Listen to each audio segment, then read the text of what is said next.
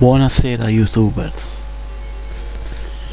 oggi per il quarto titolo di cui mi occuperò e faremo insieme questa avventura, mi occuperò del seguito del già giocato Dragon Fantasy. Infatti oggi inizierò il primo episodio di Dragon Fantasy 2. Iniziamo.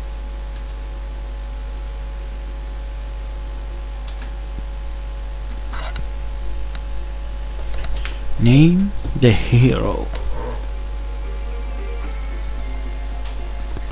Questo gioco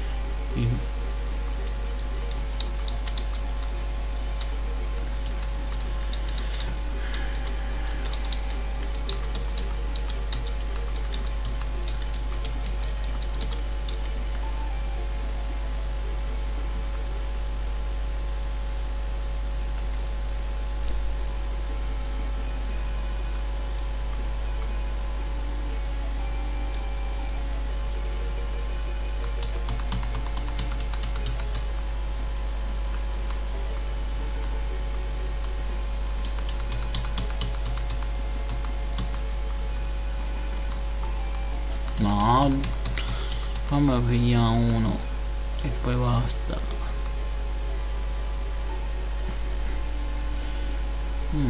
Anzi, piglierei questo saggio, vai.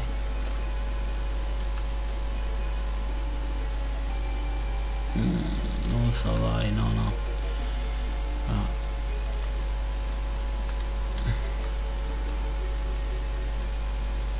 Vai, ecco, al posto del berserk, quindi lui lo chiamo Raven.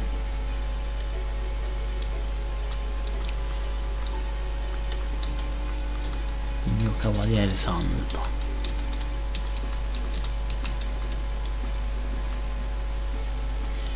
Poi un saggio a Luca.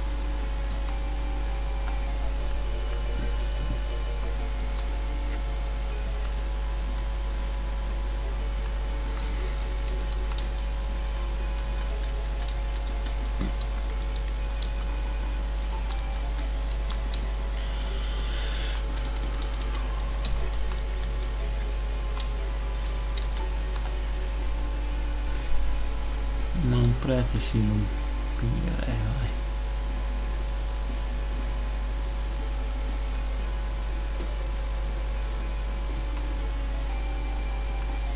vai. Ah sì, vai, un prete lo piglio. Però questo conviene il nome a modo che Ken.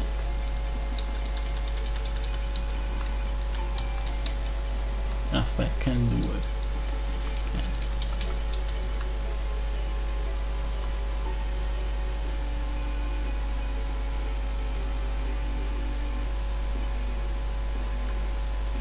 Keep.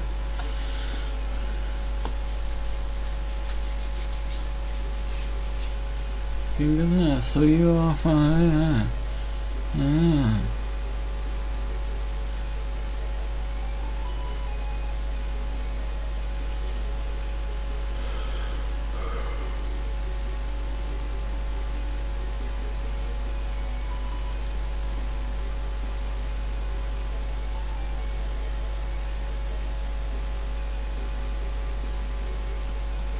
sì, dobbiamo andare a sud allora.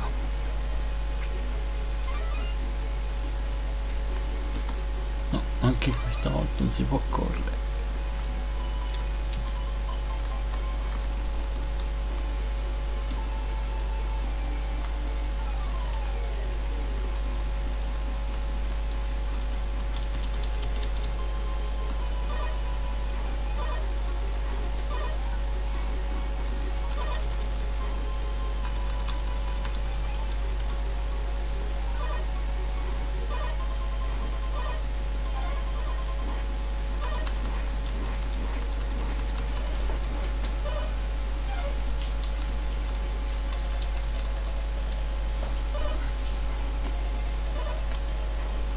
Sì. Il berserk è molto forte fisicamente, però è troppo rischioso usare uno che attacca e basta senza che lo posso controllare, perché tante volte vedi, lui ora è stato ferito, lo devo curare. Se tante volte uno che mi cura muore, lo devo rivivere con uno che non può forse fare a meno, quindi mi serve sempre un quarto personaggio libero che possa fare supporto nel supporto.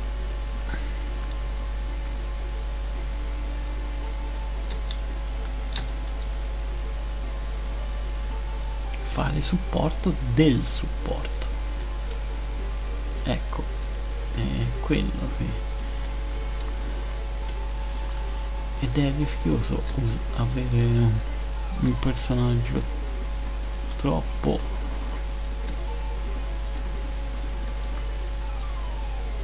fammi no.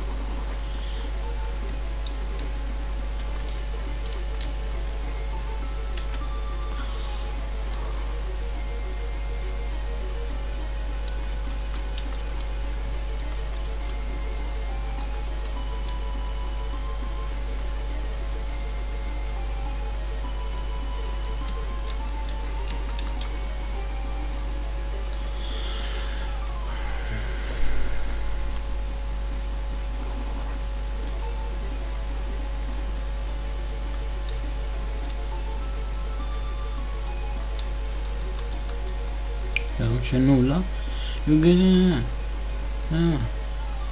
trovi nulla.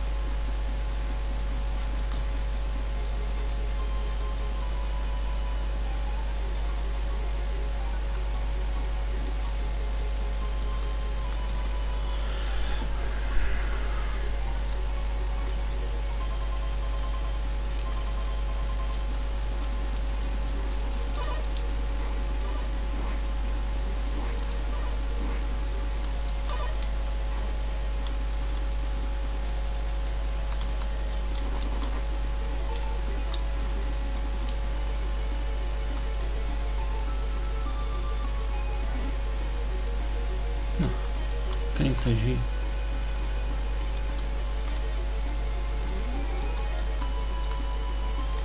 Ho trovato 30 gilla. Devo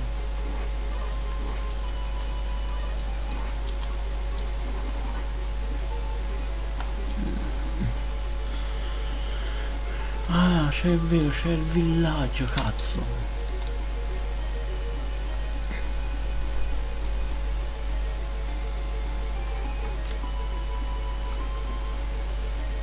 Prima di andare qua andiamo al villaggio.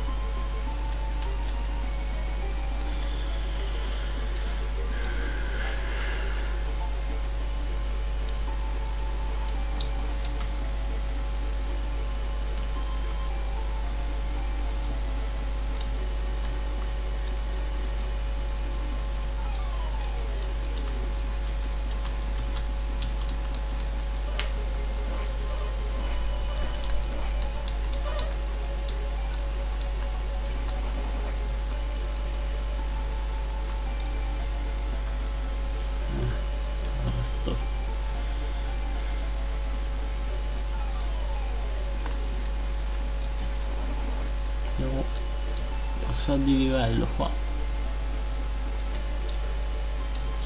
C'è il villaggio, vediamo chi c'è.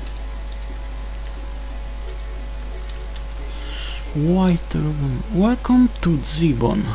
Era lì Zibon. Oh, fanculo. No, devo un'altra città io. The waters, they are so beautiful, peaceful this day. It a job brings a certain feeling to my body. It is a feeling of relaxation. It is asking my body how such a day can truly exist. can't even tell it the answer.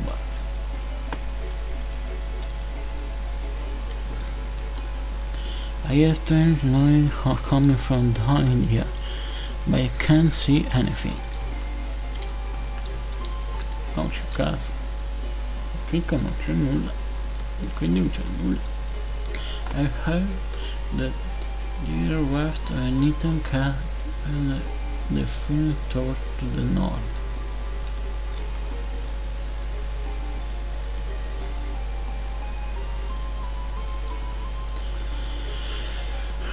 I know legend. They speak of a great phoenix which blesses us with its magnificent flames. It came from the heavens. You see, it came down and scorched the land with its flame.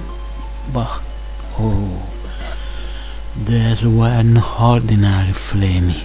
No, they were flames which had an infinite light, a light so bright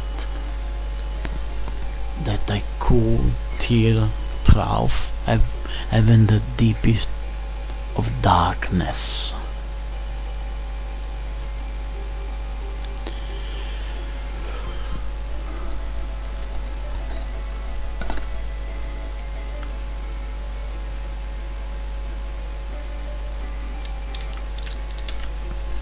My wife, she has been taken from me by the monsters.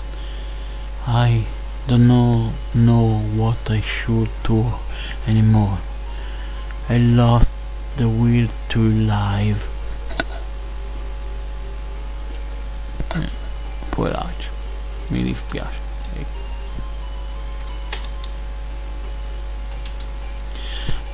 Oh, è visitor. Non sono un visitor, sono un umano come tutti gli altri.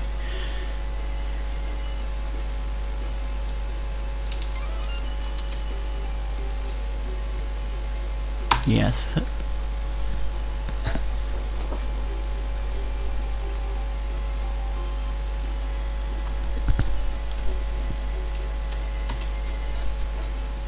Oh, the beds here are actually really comfortable.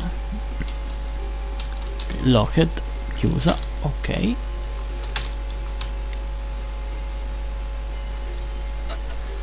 Chiesa, che dice? In chiesa. Welcome traveler to the house of God. Do you wish for me to record your tale within the ancient scrolls? Yes. Fai uno. Ho salvato.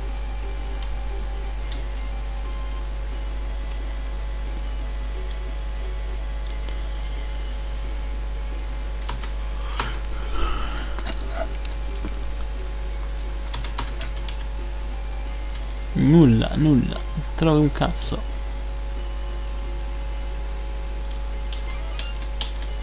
I don't think that the lack of rain will do my plants any good. Andiamo a vedere qua, mi sa che dice qualcosa. Nothing, non c'è nulla. Nothing, ma non c'è cazzo. Qui c'è qualcosa. Antidoto, bene.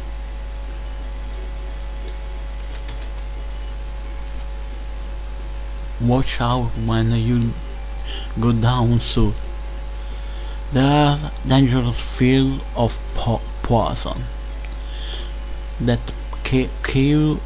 cause bodily harm when worked upon.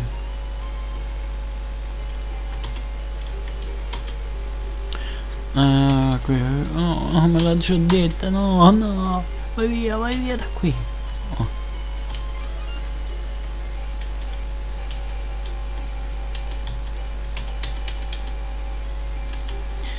No, c'è qualcosa, no? Fuori alien herb, bene. Chi c'è? La scuola? Siamo a scuola! Magic. But I thought that there was only one kind. One kind. I think that he's kind of cute. Magic sounds interesting enough. Do you know that our headmaster is a monster? Yeah? It's kind of odd. Ah, il loro maestro è un mostro. Yes, I love when we talk about magic.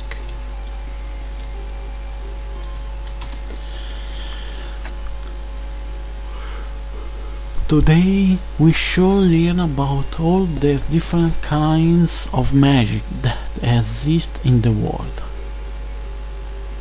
Andiamo su che c'è. Tante cose buone. You find a book entitled The Wonder of Healing Herb. Do you wish to read books? Yeah. You grow in area. Questo qui in area e vuole you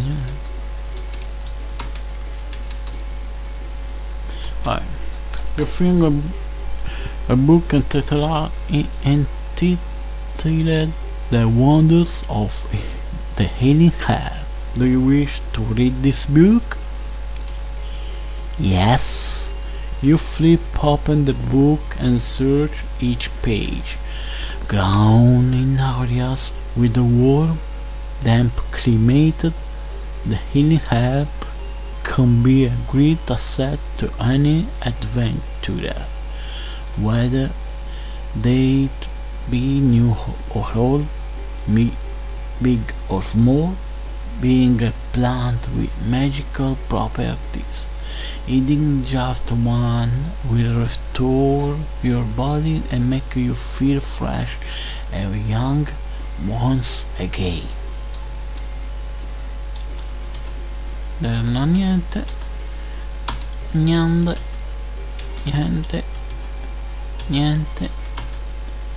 You find a book in the Dark Lord. Do you wish to read this book? Yes. You flip open the book and search each page. Years ago, the Dark Lord Varil caused a great darkness to blanket the world. With his very harm power, he sealed away the light of the world, thus causing the crystal to come into being.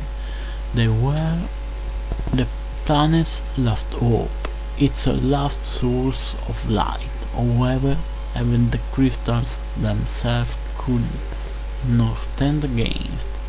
The Dark Lord eventually fell, not being able to wield the power to its fullest potential.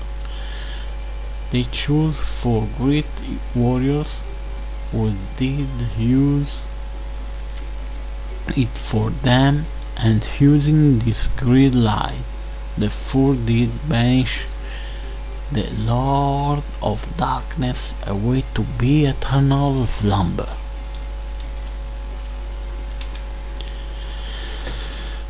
You find a book entitled Phoenix Flame. Do you wish to read this book?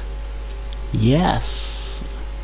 You flip open the book and search each page. Many years passed. A great bird of fire did soar across this vast seas of blue lingering overhead.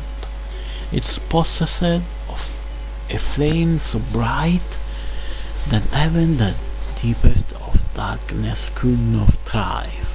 Seeking this light sage set traps for this ever-elusive creature in an attempt to gain this unfathomable power. They had indeed managed to get the creature to follow their plan, yet they lost many number in doing so. In the end, the great bear died, yet a small flame still alive.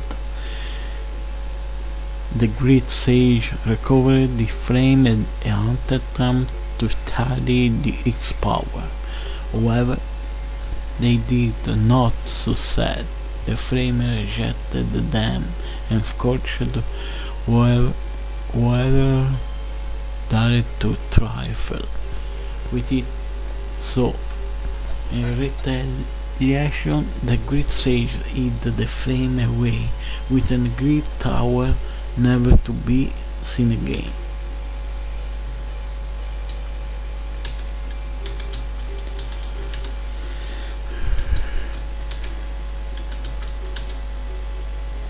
You find a book entitled The Dark Lord for Volume 2. Do you wish to read this book? Yes. You flip open the book and search each page. Many years after his seeing, the Dark Lord began to move once again, seeking to gain his original power back into his own hands. He sought after the crystal of Ziazu, the crystal which was used to seal it. Obtaining the crystal from himself, the Dark Lord released the great airship Diabolos and took off into the skies. Like above creation, injuring over mankind for many years, was the source of his power, Venatura. With Venatura at his disposal, the Dark Lord had enough power to again cover the world in perpetual dark night. To be continued.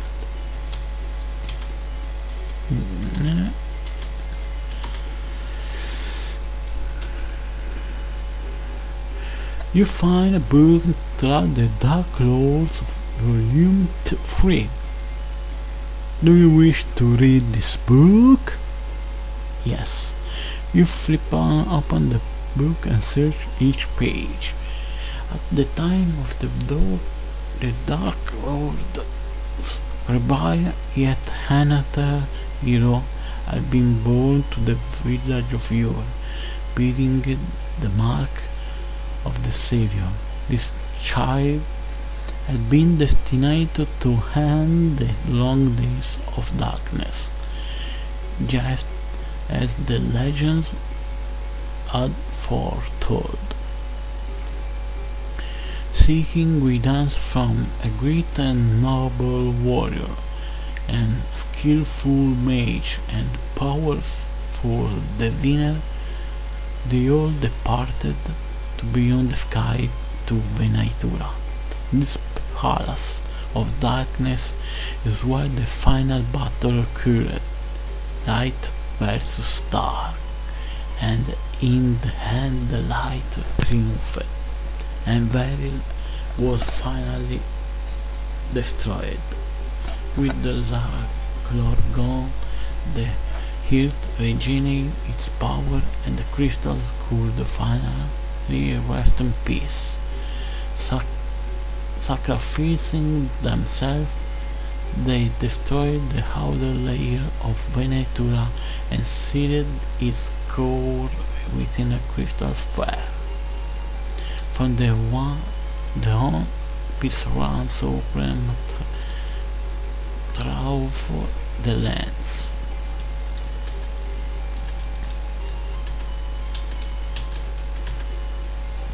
Ok, abbiamo letto tutta la storia passata dove c'era la citazione anche del primo Dark Fantasy, e primo Dragon Fantasy. E già, e già, e già. E siamo famosi. Abbiamo salvato il mondo. Il mondo è salvo grazie agli eroi. Miu, miu.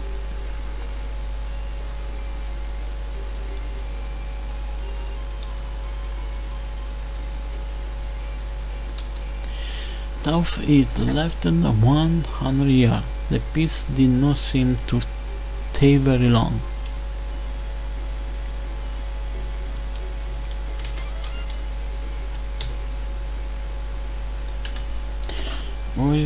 Oh, I Jove, my little boy is alright.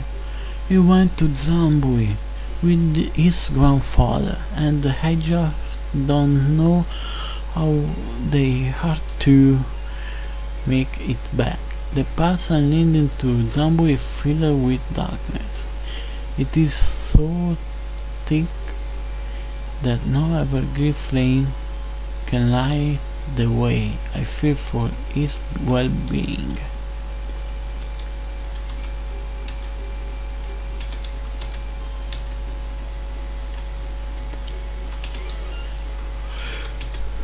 I tried to pass into Zambui the other day, but I had no luck in reaching the town. The cave, usually naturally lit, is now filled with darkness. No ever torch will burn through the shadows. Ok.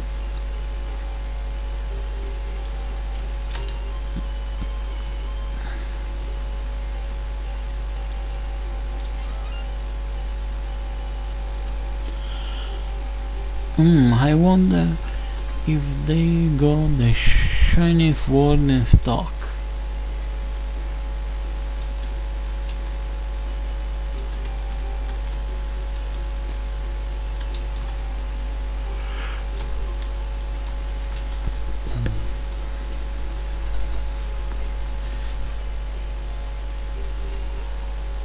Bronze. A bronze vediamo.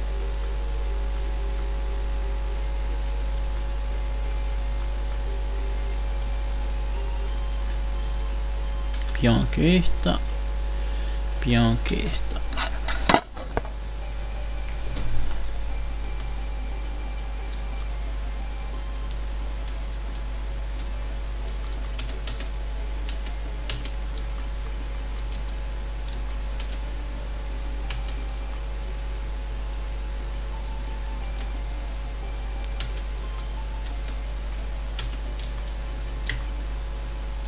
E vendiamo i pezzi in più. Allora,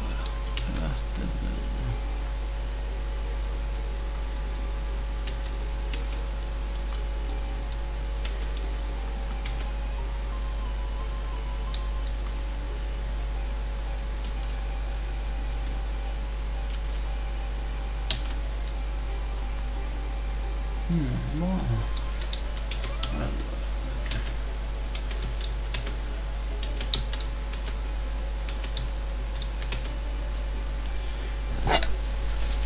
Ho già letto questo. No, già letto. Confuse me. Why are there books?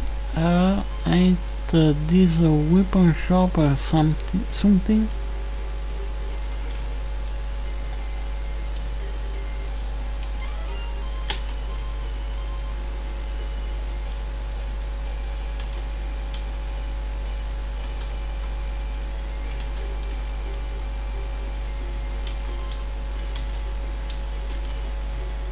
Vediamo con questo.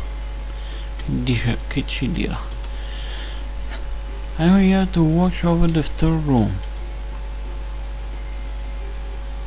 Su, andiamo su. Questo c'è quello di armature.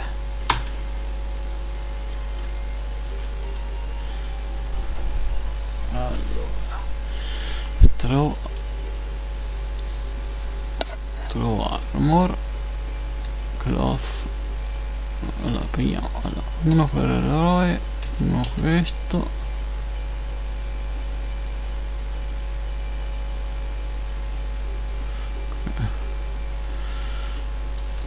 questo,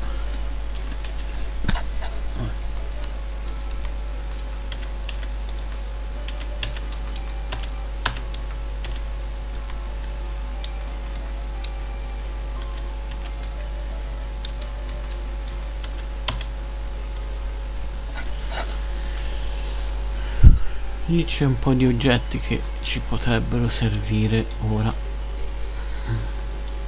E cacchio, vai, muoviti.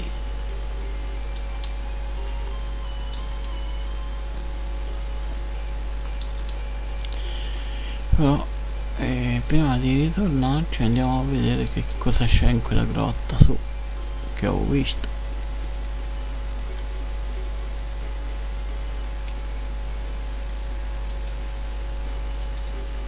Che qui c'è qualcosa da parlare con questo principal fly. Oh, looks like we have got a new visitor, haven't we? Hello. Well then, it's nice to meet you all. Hello. I'm the headmaster of this institute, Mr. S.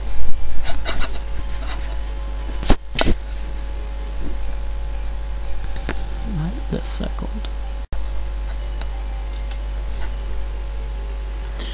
E ora allora ci rimane solo no, su nulla, quella specie di caverna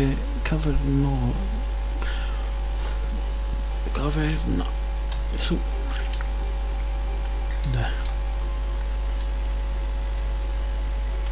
questa specie di caverna.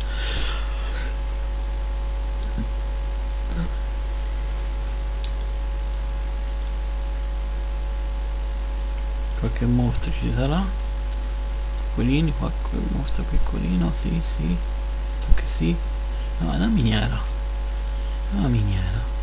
forse, penso, c'è una che gira.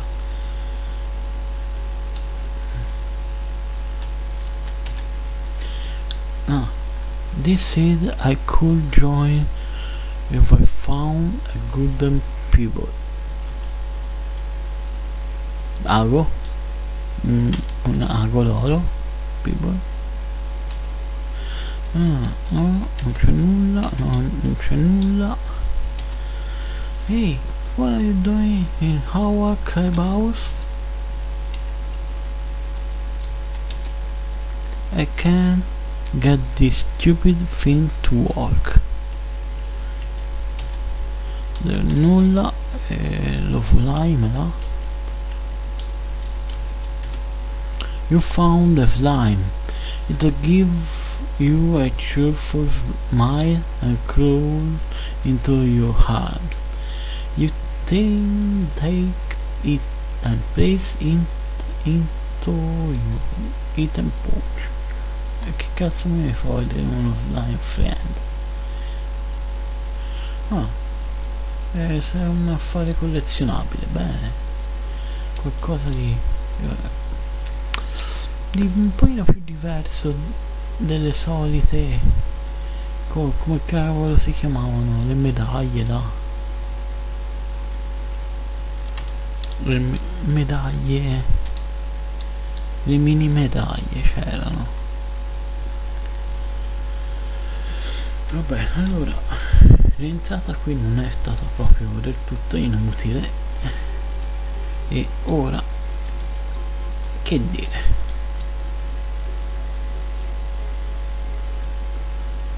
continuiamo a vedere, a fare un po' di match, di combattimenti per ripigliare le altre, finire di pigliare le altre armi.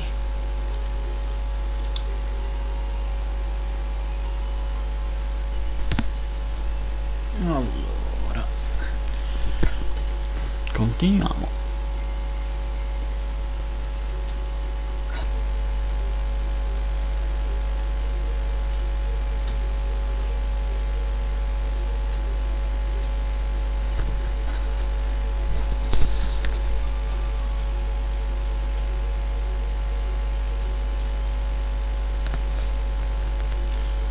qui ci dovrà andare in futuro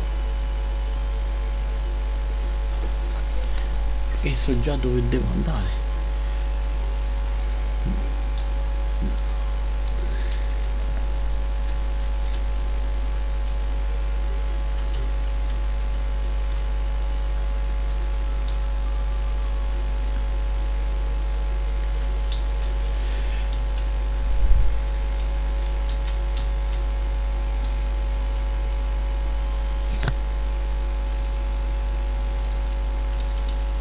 Vabbè, qui